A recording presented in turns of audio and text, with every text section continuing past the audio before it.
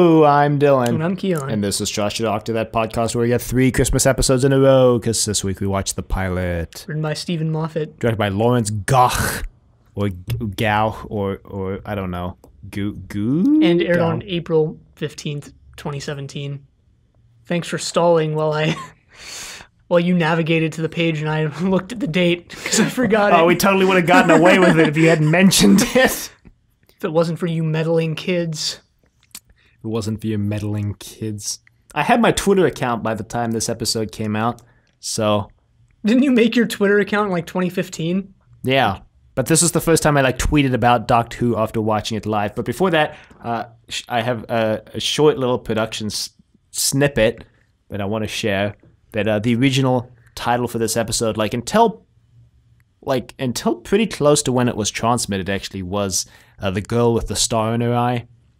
And a lot of people were like, what could it mean? What does it mean? And then Moffat changed the name to The Pilot right before he got to release, because he's like, this episode kind of almost reintroduces you to Doctor Who. It's basically a good place to start from if you know nothing about Doctor Who. That's the point. It's supposed to be a good jumping on point, which is why it's called The Pilot. Yeah, that's something I'm going to kind of touch on at the end. This is basically a soft reboot of Doctor Who.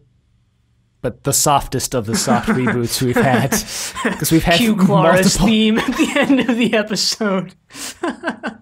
Cue Clara's theme the instant they go into the TARDIS.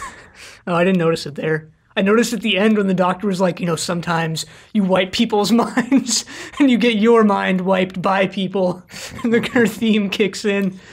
Yeah, no, the instant they went into the TARDIS, it started playing Clara's theme. And I'm like, why is it playing Clara's theme? It's the TARDIS. Because she's the doctor, remember? I guess. She has her own TARDIS now. She's off doing things through space and time. Steven! Only the most glorious of writers could have given us that. That's not true. Literally any of them could have given us that. Where's my Pip and Jane Baker version? Well, anyway, I thought it would be illuminating to skim back to 2017 to see what my original... Skim? You mean scroll?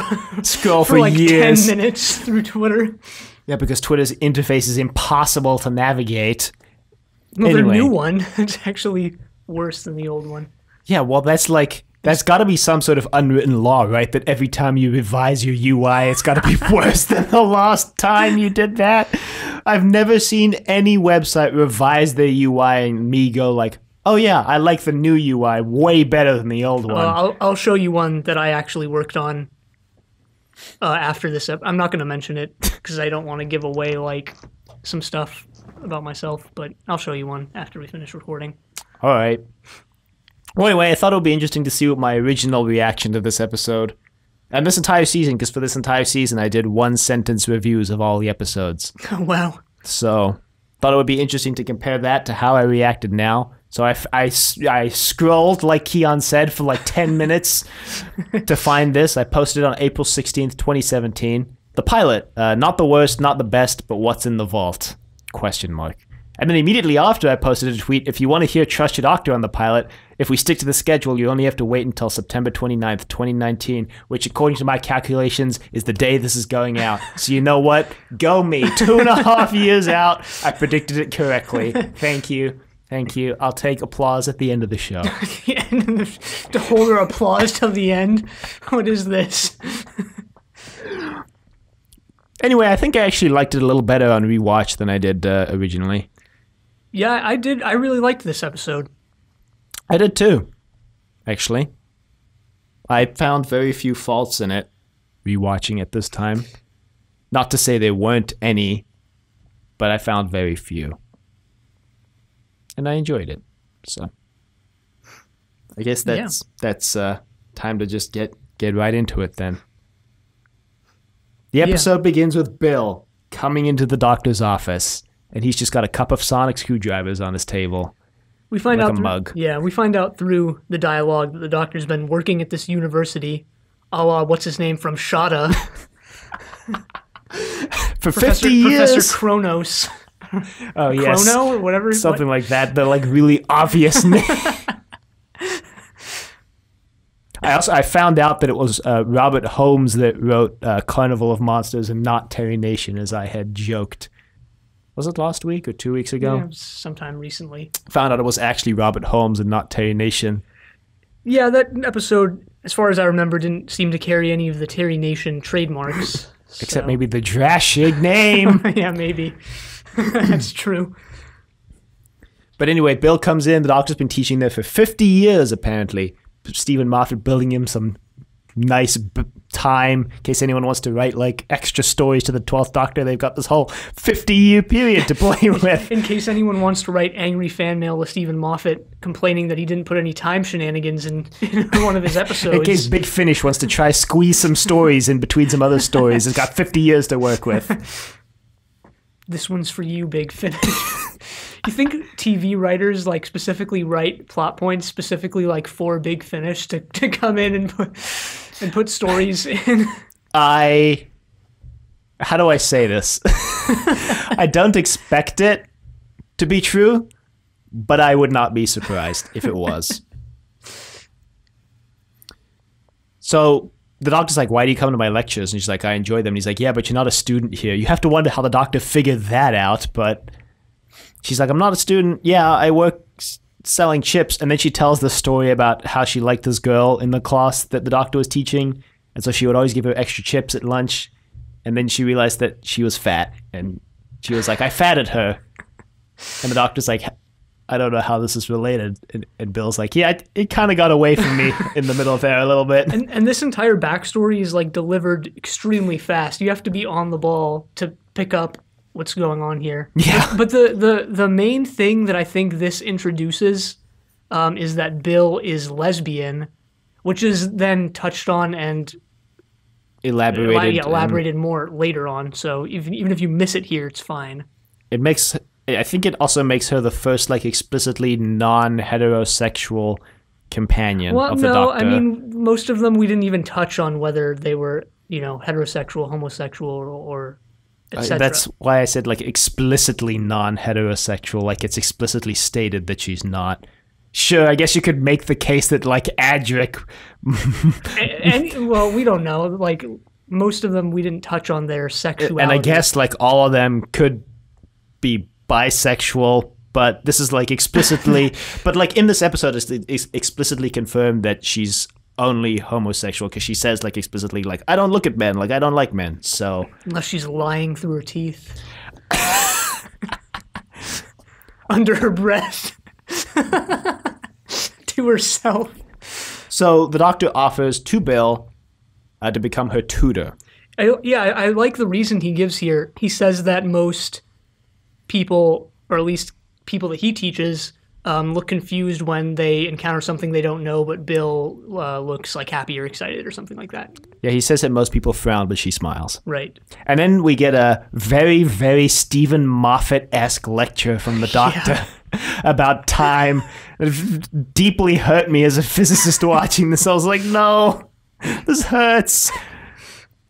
But it's whatever. Like pottery. It rhymes. Yeah. There's a line in here somewhere where Bill's like, how are poetry and physics the same? And the Doctor's like, they are. They just are. Or something like that. And he says they both rhyme or something. Oh, yeah.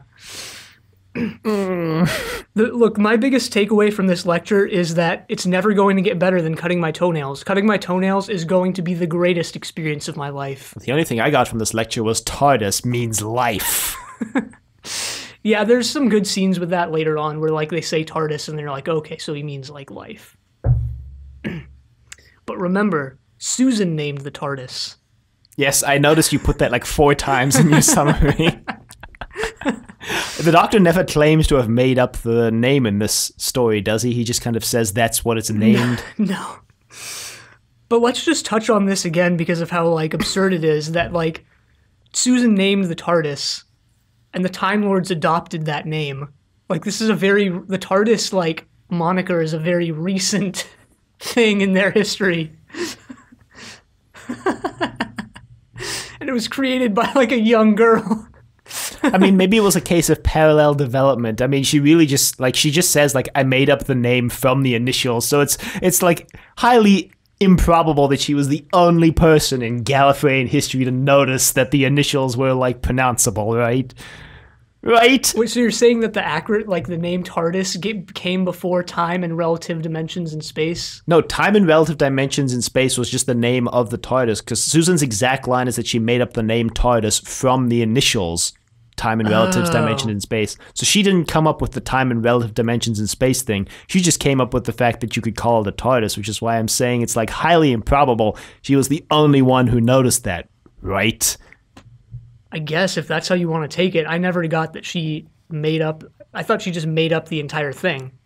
Her exact line is, I made it up from the initials. So maybe she made up the name itself as well, and then made up that from the initials. You're stretching a bit there. Anyway, there's actually more about the TARDIS's name, weirdly, in this episode later on. Well, so Bill, I guess, has moved on from chip-eating lady to this new girl that she just, like, stares at a party. Her name is Heather, but there's a scene where the two of them, like, see each other and they just, like, stare at each other in the middle of the party. All their interactions with each other are, like, extremely awkward. I guess kind of to make you think that, like, Heather has an alien parasite in her eye. Yeah, because she's got a star. She actually just has heterochromia. Yeah. I remember when this was a big fake out. When the original name for this episode was announced, the girl with the star in her eye, a lot of people on the subreddit were like, does it mean she's got a literal star in her eye? Like, fusion-producing star, like, somehow sci-fi'd into her eye? And then the episode came out, and they're like, wow, we were pretty dumb for thinking that. Remember in Spider-Man 3 when you think Spider-Man has the Venom parasite in him, but he's actually just acting like that out of his desire to act like a total D-bag? Yeah, I think a lot of people forget that. Kind of reminded me of that a bit. Well, so Bill follows the Doctor into the basement, and he's got, like, a vault of some sort there. And welcome to the overarching plot for this season. What's in the vault? So this is it, huh? I didn't even, like, think twice about this scene. Well, what do you think is in the vault? Another vault. It's all the missing episodes of Doctor Who. The Doctor's just keeping them hidden from our universe. Well, I was going to make another joke about that, but it's not going to top that, so I'm not even going to try. And Bill sees Nardole and the Doctor being kind of sketchy. Yeah. Nardole is back.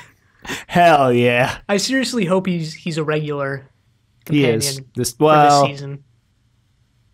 Just say he's a regular character. All right. Just kind of like Jackie and Mickey in season 1. Yeah, kind of. I think that's a good way to put it. All right. It's good enough for me. Yeah, like, I just want Nardole. So we find out, I think there's a time skip, but I think in the midst of that, we kind of find out that Bill is living with her stepmom because her real mom is dead. Yeah. Yeah. And it's like she's like not really her mom anymore because her father either divorced her stepmom or died. I don't think it's made clear what happened to her father. Was that her godmother, or am I just making that up? No, I think it's her stepmom, because when she's explaining what the Doctor is, she's like, just like you're my stepmom, he's like my step tutor or whatever. So right, yeah. This is where we get like we get like teased for probably some of the upcoming like family drama here, because Bill's stepmom does not know that she's gay. Mm-hmm. And we don't get like the resolution of that in this. Her stepmom also leaves the house a lot to go to bars to try to pick up guys. Kind of like Fred's mom from the Fred movies God. and videos. Why is that the reference you chose to make? And check out Triple Play, our movie trilogy podcast. Returning soon, actually. And now that we're mentioning things that are coming soon, check out our Wait, upcoming... are we announcing this now? Well, we announced it last week. We haven't announced the name yet, though. We're not announcing the name. Okay. We're just reiterating what it is. We're starting a science fiction and fantasy and probably also horror when we run out of things to watch podcast. It's coming out soon. We've done like almost no work on it. Tweet at Decorative Vegetable your guesses for what the first show we're watching for that is, just so Keon has to shift through all of them. I'll give you a hint. It starts with an S and it ends with a Tarkops. I thought you could say it starts with an S and ends with an S. That would have been better.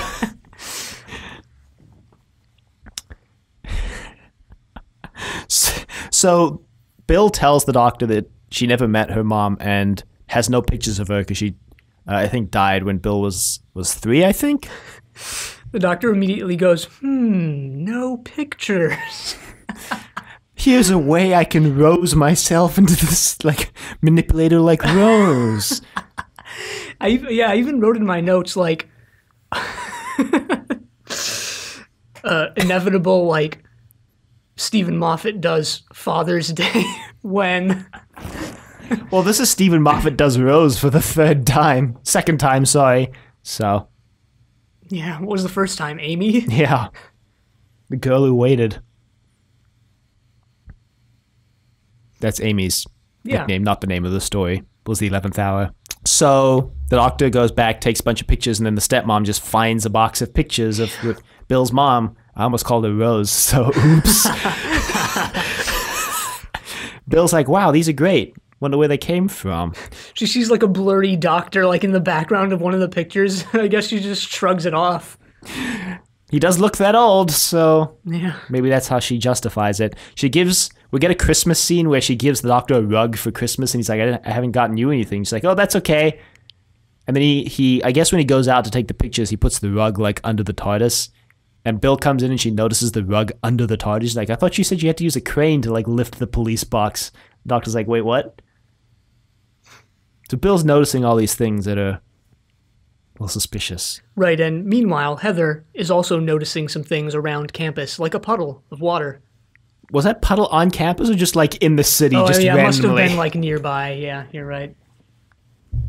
Yeah, Bill sees Heather like freaking out. She's like, are you freaking out about something? And Heather's like, yeah, I am. Bill's like, okay, so what is it? She takes her to see the puddle, and Bill doesn't see what's wrong with the puddle. And then Heather is just like kind of a weirdo because she's just like, look in this puddle and tell me what's wrong with your reflection. And Bill's like, yeah, I can tell something's wrong, but like, what is it? And Heather's like, I'll tell you next time I see you. Maybe she just leaves. Bill's like, what? And then we get like a little montage, I guess, of time going by. And then Bill meets Heather again at the puddle. Heather's like standing there staring into the puddle. Yeah, Bill is sort of behind a fence and Heather's like, come here. And Bill's like, only if you promise not to just like totally bail. This time? She's like, sure, I promise. And lo and behold, as soon as Bill gets there, she's not there. But as Bill's walking away, we see that she's been dragged into the puddle. Because the first time we see the puddle, we hear an alien voice going like, pilot acquired. Yeah, sounds almost Silurian-esque. In a way. Well, there is a very strange, weird throwback to a completely different, like, throwaway alien race. Although Silurians didn't become so throwaway like 3 stories later, but good old Mavellan's coming back. Oh, yeah.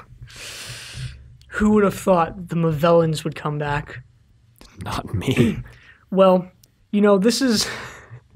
anyone watching, really, or any Doctor Who fan can thank me for this, because I pray to my God, Steven Moffat, every day, giving him the strength to bring back old classic villains like the Mavellans. Do you like do Dalek sacrifices to Steven Moffat? Load up a little Dalek figurine with like dynamite or something like Sid in Toy Story? Maybe that's what Sid was doing, just making sacrifices to like Cthulhu or something. Well, like, what if they like make a spin-off where like the world like becomes this hellish place because Sid's like sacrifices were stopped. I was gonna say, be a really weird twist in the Toy Story franchise of like in the first movie, Sid just starts like trying to summon Cthulhu. No, it would be like Toy Story 4. Like it just opens as like, remember how there were barely any ads for it, and then like the movie opens and it's just like this post-apocalyptic like hell wasteland. It's like ever since Sid stopped blowing up toys. Pixar, hire us. Toy Story 5. Here we go. Don't steal this. Trademark, copyright. So if Bill like contacts the doctor and is like, "What's going on with the puddle? Like she just disappeared." And then the doctor just like runs out of the room, and Bill sees him running down the grass pathway, I guess. Yeah, she asks him why he runs like a penguin with his ass on fire. The doctor says that it helps with aerodynamics. Oh, I thought he said ergonomics. Oh, maybe he said ergonomics. I don't remember. Aerodynamics makes more sense. Ergonomics is just like, what? But he's looking at the puddle, and eventually he figures it out too, and he's like, oh, well, Heather... He's like, your friend Heather was able to figure it out really quickly because of the star, like, in her eye. And he eventually, like, he points Bill towards it, and he's like, look, like, what do we never actually see when we look in a mirror? We never actually see ourselves. The right way around. Yeah, because this is always flipped. So Bill notices that her face isn't flipped, and Heather obviously immediately realizes it because one of her eyes is a different color from the other one. Well, Bill notices because one of the buttons on her jacket is on the wrong side in the reflection. Right. So the doctor's like, it's not a reflection, it's like must be some sort of like video monitoring system. And he notices a bunch of scorch marks are located around the puddle, and he's like, that's kind of weird. And then he tells Bill to go home. Yeah. Well, I think he says it's not water, and then Bill's like, so if it's not water, then what is it? And he's just like, yeah, you should just go home. The doctor stays up late looking into a microscope. Bill goes home and hears the shower running. She's like, okay, I'm just going to make some dinner for you. But then she gets a call from her stepmom. X-Files. Her stepmom is out at a bar. Bill's like, wait, what? So she goes and checks the shower, but no one's in there. The puddle's in there. It's chasing her. Heather comes out of the grate. Bill's like, what the heck? So she runs away. She runs to the doctor, I guess, who's like, I guess her only other friend in the universe. And the doctor's like, why are you here? And then the water starts coming under the, well, not the water, but the liquid starts coming under the door. Yeah, the oil. It's living oil, remember? Yeah, this is the most OP thing that Steven Moffat has invented. I think it rivals the Ambassadors of Death on the OP scale. I was actually thinking that while watching it. I was like, this is basically the most powerful Doctor Who creature ever. It can time travel, it's immortal, and like it can assume any shape and like basically do anything. Yeah. That's Steven Moffat power creep. J.K. Rowling of our time. J.K. Rowling had power creep too. It's freaking cursed child. Like all of a sudden the time turners can send you back like 40 years. I understood like none of that sentence. You're like, that sentence was composed of English words, but the sentence as a whole eluded me.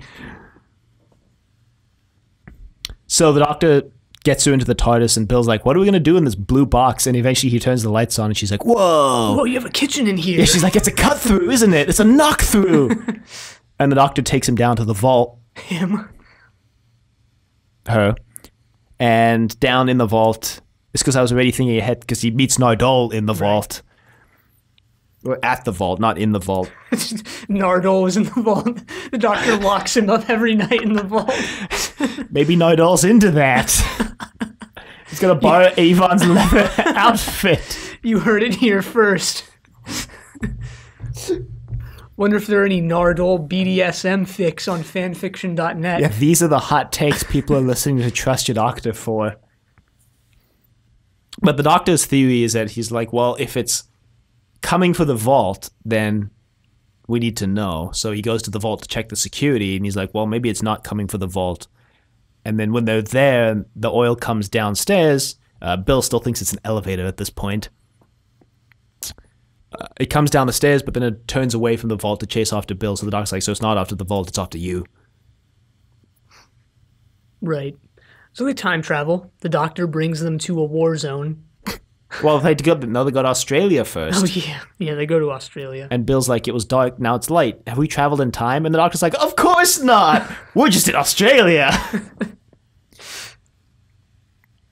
The doctor says something, when Bill gets in the TARDIS, the doctor says, it's called the TARDIS, and nothing can get through those doors, and he says, you'll be safe in here, and you always will be. And then I wrote, unless your name is Adric or Katarina or Clara or Donna or Amy or Rory, then you're not safe. Or any companion. I mean, you don't have to die to, like, be not safe. You can just be put in danger like they all were. I mean, I literally wrote in my notes, nothing gets through these doors except the things that do. You're safe in here, and you always will be, except when you won't be. Yeah, throwback to when House just took over the TARDIS. Or the Dream Lord. Or like any other time the TARDIS has just been like invaded by other things. Yeah. The Doctor reveals to Bill that he's an alien. Right. Because she's like, are you from space? And the Doctor's like, no. No one's from space. She's like, all right, are you from this planet? And he's like, well, not this one. But Gallifrey is Earth. He should know that. We did postulate that theory in Hellbent. Heaven Sent. Steven Moffat did write in that theory, like, in every way possible except just flat out stating it. Also true. But yeah, then the Doctor takes them to the Dalek-Mavellan War. That's a throwback. So the Doctor's like, we wouldn't go to the hottest fire in the universe, and Nardell's like, good. And the Doctor's like, the Daleks, and Nardell's like, not good. Through the fire and the flames.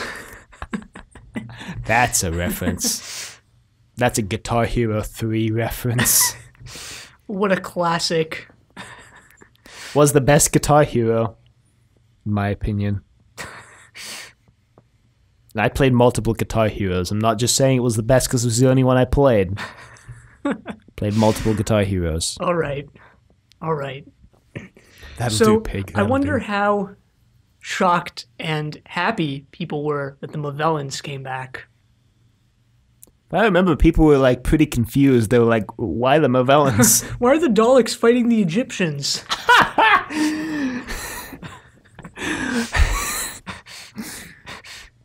That like meme image with like the guy with like Einstein level hair going like aliens. From Ancient Aliens on the History Channel. Yeah. Anyway, we see a bunch of Movellans die, and then the Daleks come out, and Bill's like, what's that? And the Doctor's like, that's a Dalek. This was, not this entire scene. Well, this entire scene, plus a little more, it was like the first scene they released of Bill as a companion to like introduce people to Bill, like Bill being like, what's a Dalek? And the Doctor being like the most dangerous being in the universe. Other than me. Other than me. Not including me, or the Master, or literally me. Yeah, I forgot about me. Mustn't forget she's flying around in that TARDIS too. She's probably on Earth at this point.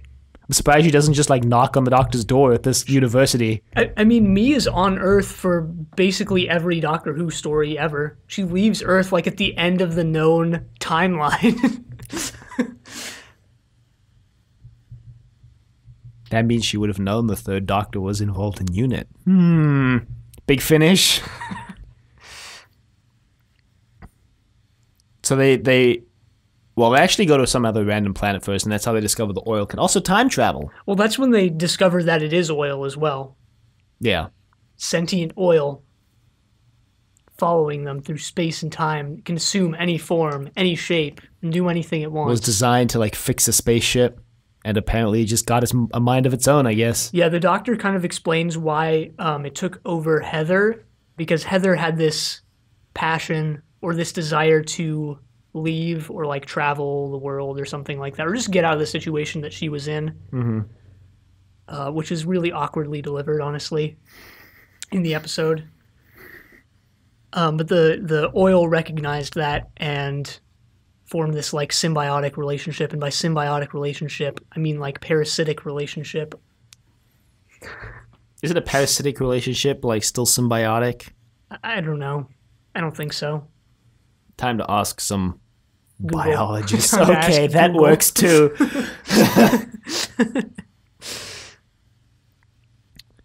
So they go to this Dalek Movellan battleground, and the Doctor gets a Dalek to shoot Heather, and It seems like it works, but it doesn't.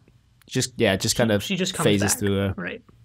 She ends up invading the Dalek's shell and blowing him up. The Doctor's like, well, I guess we're doomed because there's no way to destroy this thing. Time to call up my friends, the Ambassadors of Death. Honestly, if Steven Moffat had brought back the Ambassadors of Death instead of the Dalek Movellan War, I would have been like, Moffat is literally our messiah. The Doctor's like, time to go to a war zone. He goes into like the locked vault and from the. Maybe that's what's in the vault. Maybe the vault like Ambassadors of leads Death. to the locked room from the Ambassadors of Death with Professor What's His Name locked in. He's like, we need to go to a war zone. He just goes back to 1973 when they land on Earth, and he's like, this is the darkest day in my timeline. You mean 63? 63? Didn't the Ambassadors of Death land in 73? Oh, I thought you meant like 63 when the Doctor landed on Earth. No, but could do that as he just goes back to Cal and Zor, whatever his name was. It's like, these are the most deadly people I've ever met.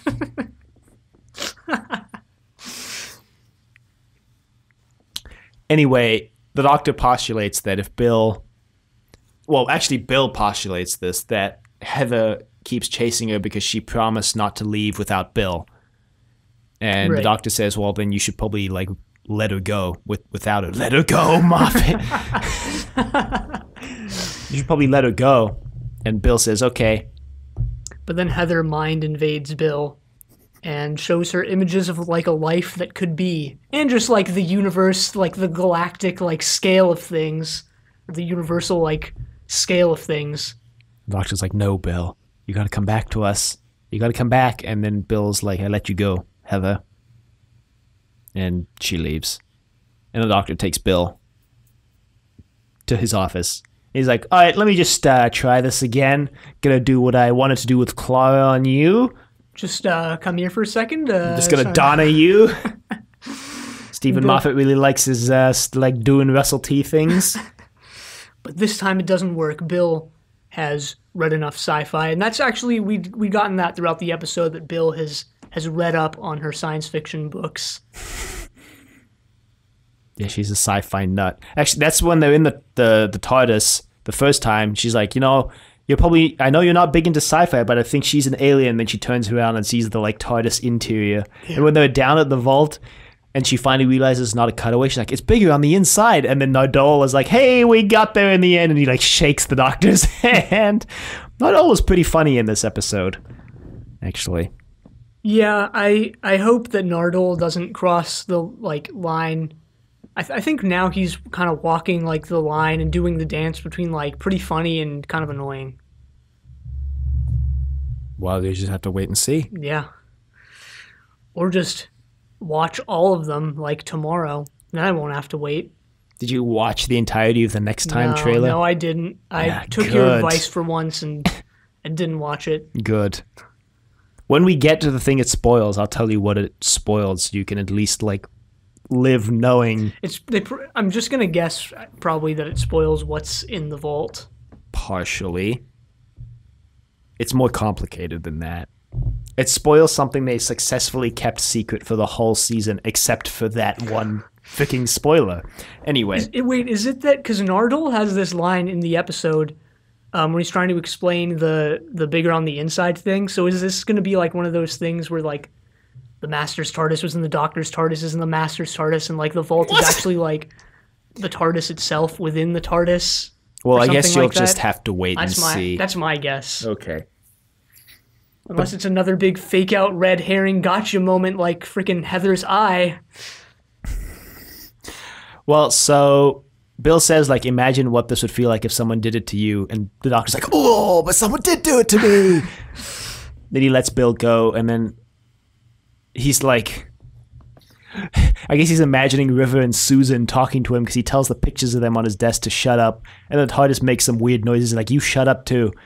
And then I guess he changes his mind and offers to let her travel with him. Yeah, he kind of implies that it's been a while for him. 50 years. Yeah. Well, when Bill's like, "Why'd you call me into your office?" The doctor says, "You reminded me of someone," and there's like a conspicuous shot of the Susan picture, and you're Yeah. left wondering, like, is she Susan regenerated? No, she's not. We never get told she's not explicitly. So, What if the third Doctor is Susan? We never see the second Doctor regenerate into the third Doctor.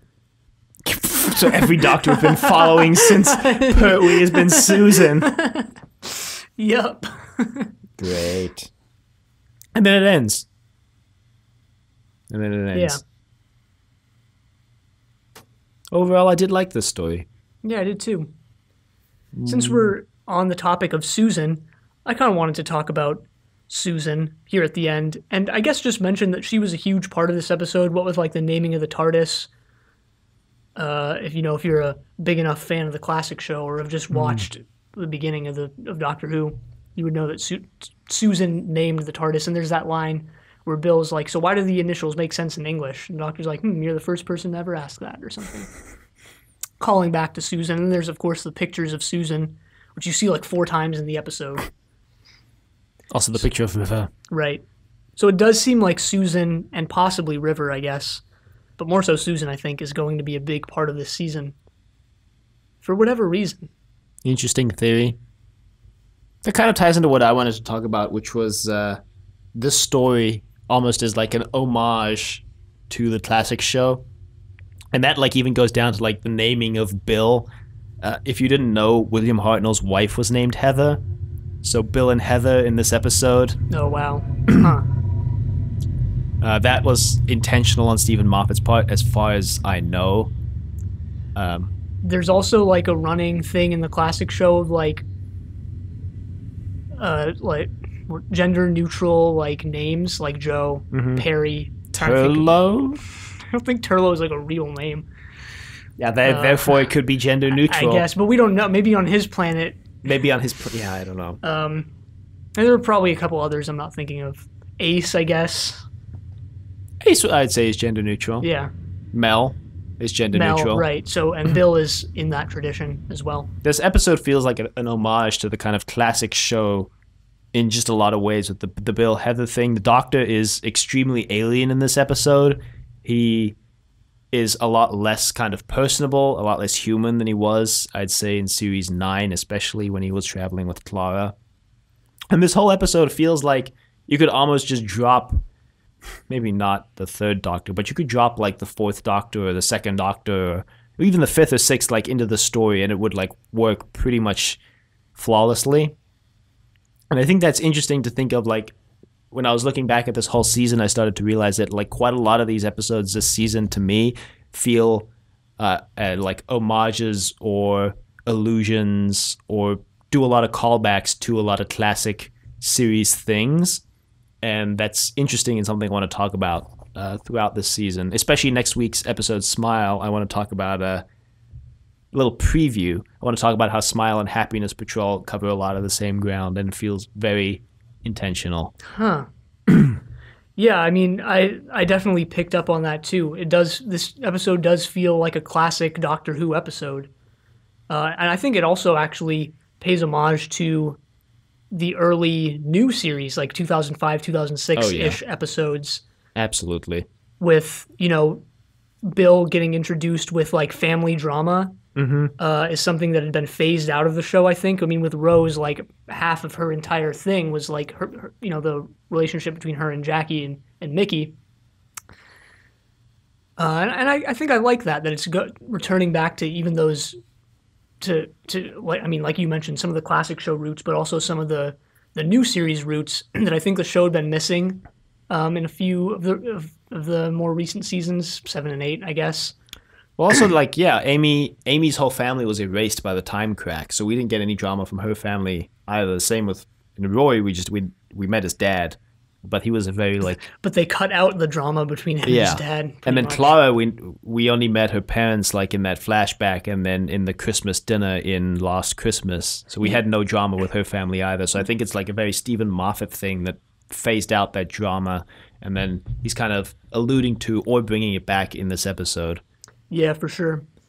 I think that just even the creature itself, I think, is a callback to earlier Doctor Who creatures. I mean, like, look over the Steven Moffat era, and like the creatures are no longer like those classic Doctor Who monsters. They're honestly more like literary like concepts or like film concepts. Yeah, they become high very concept. abstract. Yeah, they're abstract, and also in the reboot. And Steven Moffat era in particular, the monster is typically defeated by either killing them or like banishing them. Whereas in this episode, the resolution to the story is a very empathetic, like, I have to let you go so you can go travel kind of thing. Like, Heather is not a malevolent being in any way, which is kind of also a throwback to some classic stories where it was just, like, the Celestial Toymaker wasn't intentionally malevolent. He was just trying to have fun. I can't believe I'm defending the Celestial Toymaker on this podcast. But, like, Heather wasn't trying to kill anyone, right? It got attacked by the Dalek, and it responded. But it didn't want to kill Bill. It didn't want to kill the Doctor. And kill Bill. The resolution was very, like, it was empathetic and not violent in any way. It was just Bill saying, like, I gotta let you go. Like, I have to let you go. Yeah. It's interesting. It is, in many ways, like a soft reboot of Reboot Who. And that feels almost like a throwback to series. What was the series after Liz Shaw buggered off? 7? 8? 8 must have been. I think Liz Shaw was series 7. So like series 8 also felt very soft reboot-esque in, I think, a similar way. The Doctor was the same, but they got a new companion, and a lot of the structure of the show changed. I mean, here the Doctor's got to stay with the Vault because Nardol's like, you got to stay with the Vault. You can't just go travel. He's like, it's a time machine. So it feels very like Pertwee-esque in that way, where he's like almost tied down to this location on Earth, but he's still like ducking out for adventures. Sure. But yeah, that pretty much concludes my my little rambling there. Yeah, so on to the sonic screwdriver. I had unknown purpose, and also Nardole uses it to run interference. Which really means just like blowing up consoles. Yeah. I also have it for scanning with a question mark. I think the Doctor uses it to scan something. Heather, I think, earlier on. Yeah, so despite some of the changes with the format of the show starting in this season, glad to see the sonic screwdriver is still as overused and Deus Ex Machina as ever. The Doctor even brings up the psychic paper in this story, which is a throwback. Oh, he did? I didn't notice that. Yeah, because when they're leaving to run away from Heather, Nardol's like, you can't leave the vault. And the Doctor's like, if anything goes wrong, I'll get a message on this. And he pulls out the psychic paper. Huh. And then I've got a couple quotes. All right, go ahead, because I have none. Okay. I have the Doctor says, I'm very particular about time when he tells Bill not to be late. That one I don't like so much. This one I thought was just like, it's a curious exchange that if you've never watched Doctor Who, you probably like just gloss over it. But later on, you'll be like, oh, that's a thing. But the Doctor's looking at his reflection. He's like, that's my face, right? And then Bill says, you're a bit flexible on the subject. And he says, you have no idea. And then this one I just thought was funny. The Doctor says, hungry looks very much like evil from the wrong end of the plate. And that's it. That's all my quotes. So, if you would like to email us, you can reach us at thedoctor@decorativevegetable.com. Questions, comments, concerns, angry rants, love letters, your thoughts on the pilot. Be sure to check us out on YouTube at Decorative Vegetable. You can find us on Apple Podcasts, Google Play, and Spotify at Trust Your Doctor. Be sure to leave a rating if you like the show. So on Facebook, Trust Your Doctor. Like us on Facebook. Also check us out on Twitter at TYD Podcast and follow us on Twitter. Next time, we're going to be watching Smile, but until then, the end.